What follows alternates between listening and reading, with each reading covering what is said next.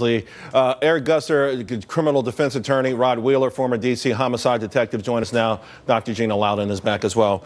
You know, as Adam was talking, Rod, I'm thinking about this terror threat to the school systems of New York and Los Angeles, and right. You know, it was written off early on, New York City, saying, you know, it was obviously a hoax. But then, since then, there's been a rethinking on this.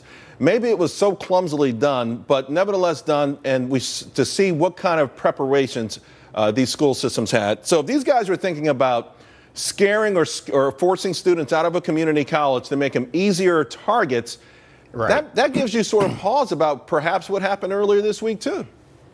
Well, it does. And it also kind of goes to show you the method by which these local homegrown terrorists operate. You know, the other information that was in that 37-page document that Adam was just talking about yesterday when it was presented to the court, what was really interesting is how the police talked about how Tashfeen, the woman, she actually went into this office party and she set a bag on a table, Charles. This is really interesting. The bag contained pipe bombs. Now, she walked out and she left for about 20 minutes, and she left the pipe bombs there. So it almost looks like that's exactly what the plan was when they, you know, ambushed that office party for people to run out so that they can start shooting people. You know, Gina, the path to radicalization, it's been interesting. They're looking into this with respect to Enrique Marquez, and for me, it looks like a two-pronged thing. And you deal with the human mind and how what motivates people. But early on, it looks like Saeed befriended him as you know, it's a 14-year-old awkward teenager. They worked on cars together, and then later on, they sealed the deal with Tashfeen's sister marrying this guy.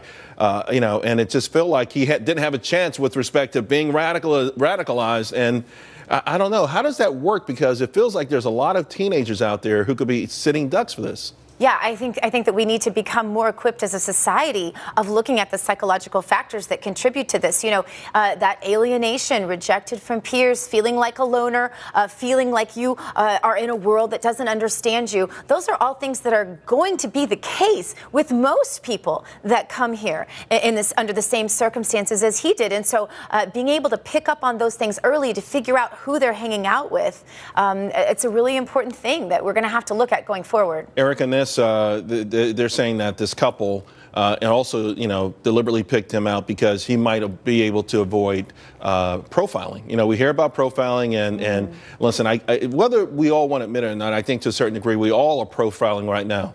I remember after 9/11, I took a trip to Abu Dhabi and I was afraid, but I'm like, golly, I'm going to Abu Dhabi. Everyone's going to scare me on this plane. I digress a little bit there. But the idea is that he was deliberately picked. Maybe that's why they targeted him from a young age. But so how do we figure this out? How do we even say, hey, profiling may not be enough?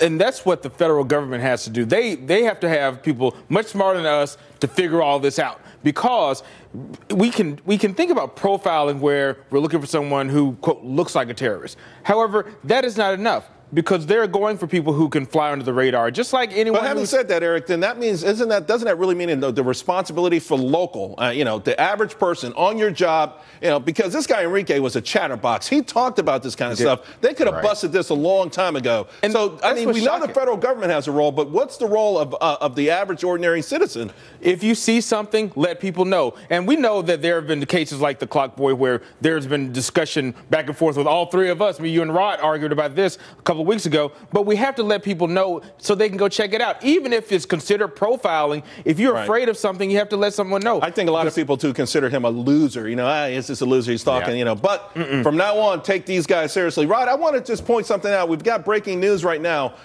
In Chicago, a large crowd is gathered. It seems like spontaneous. We know it's warm. We know they're angry. Look at this, Rod.